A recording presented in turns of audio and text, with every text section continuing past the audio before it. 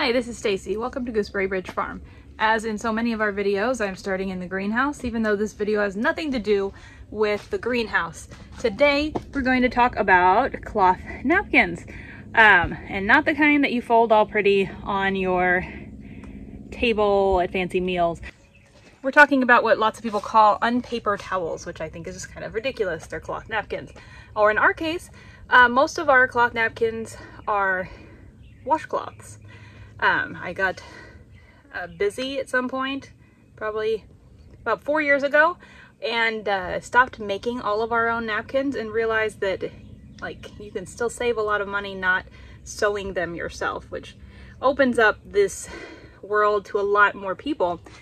You can just buy them at Walmart, which I'm going to show you here in a minute, and or wherever you buy washcloths, but they're very inexpensive that way. You could also buy old washcloths at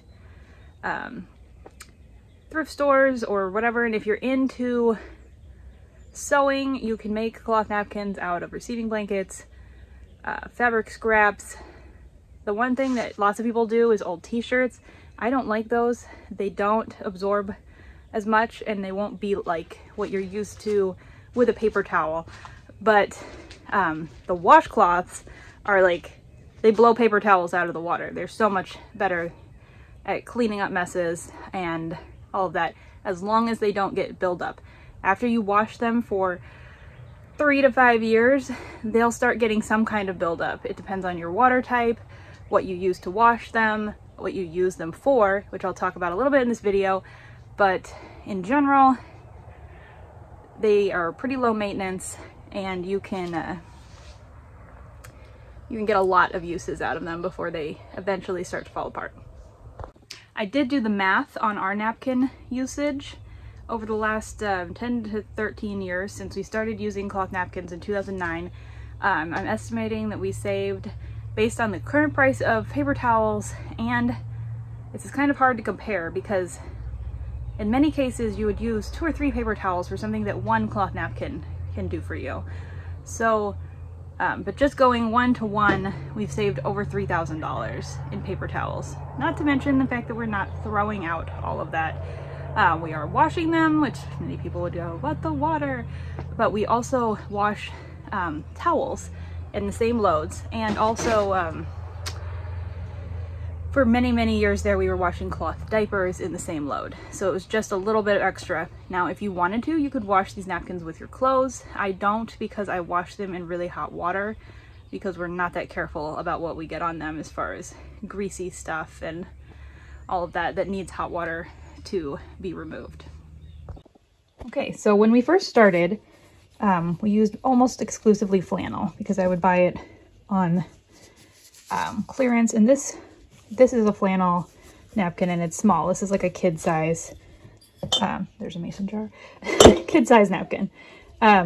These tend to wrinkle and get folded up like this in my washing machine, so I don't make this size anymore, but this one is probably 3 or 5 years old.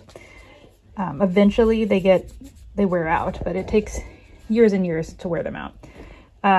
This is a newer and bigger flannel napkin, and I actually cut this one, you can see the tag there, I cut up a baby receiving blanket, flannel receiving blanket, into, it was either 4 or 6 squares, and then sewed around the edges with I use a serger, but you can just zigzag or fold it over.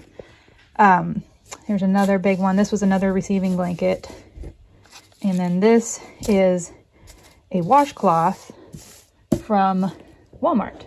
This is just a cotton washcloth. This one is probably at least a couple years old.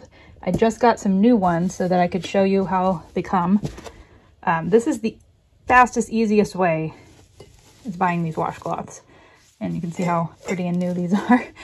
This 18 pack is currently in our area $6, but around the time that they have back to school stuff, it usually goes for $3.99 or $4.50 in our area, which is pretty cheap for cloth napkins. It's considering how much you save in paper towels. I got 2 of those this year. My kids tend to hide these around the house, but we have a bag in the kitchen where we put them when they're dirty. I will go show you that. Okay, so this bag is hanging on this, there's a post in the middle of my kitchen covered in aprons and other stuff. The bag is just hanging on here, and it's, this is a pretty small one. I have several of these like medium-sized wet bags from when we cloth diapered. We don't even bother to zip it. We just shove napkins in there. It's obviously full right now. So when it's full, I either run a load with dish towels and these napkins, or I just dump the bag into a bucket in the utility sink in my laundry room. The bucket plus the sink is kind of overkill, but I like it having it in the bucket because then I can dump the bucket into the washing machine and not have to touch all the dirty napkins pulling them out of the sink. So when the bag is full, you put it in the, you can see there's my literal dirty laundry right here. Dish towels and stuff in there. And then I just kind of dump out the bag, shake it, and push it all in there. When you're washing cloth, napkins, and towels and stuff like that, you don't want to overfill your washer. These are all already kind of damp. If you fill up the washer all the way, it has a harder time getting them clean.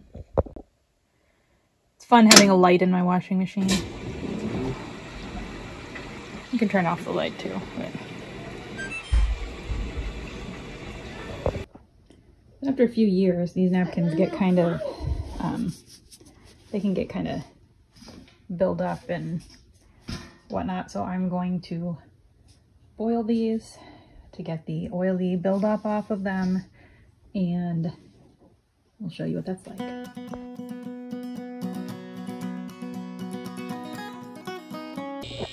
Just checking in on my pot of napkins. Napkins are kind of loud. I'm gonna use my pasta scoop to stir it.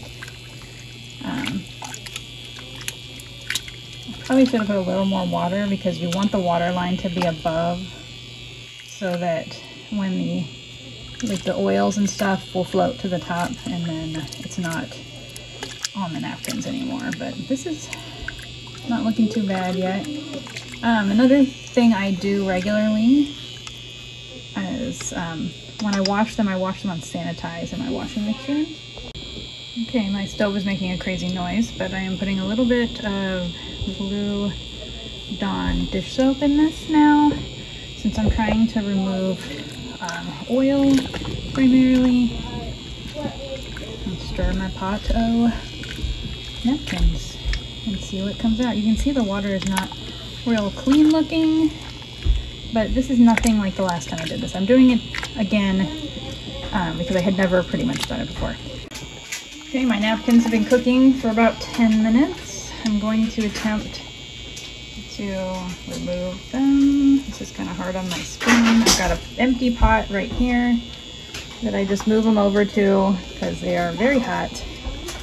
There's a shot of that lovely napkin water. And these were clean napkins, which is why it's a good idea to do this every once in a while. Because ew. So now that they're done boiling and I put them in the empty pot, so I'm not dumping all the water in here. I'm dumping them into the washing machine. They look real small in there, but it's actually a lot of napkins. This step will rinse and spin them so they can go in the dryer.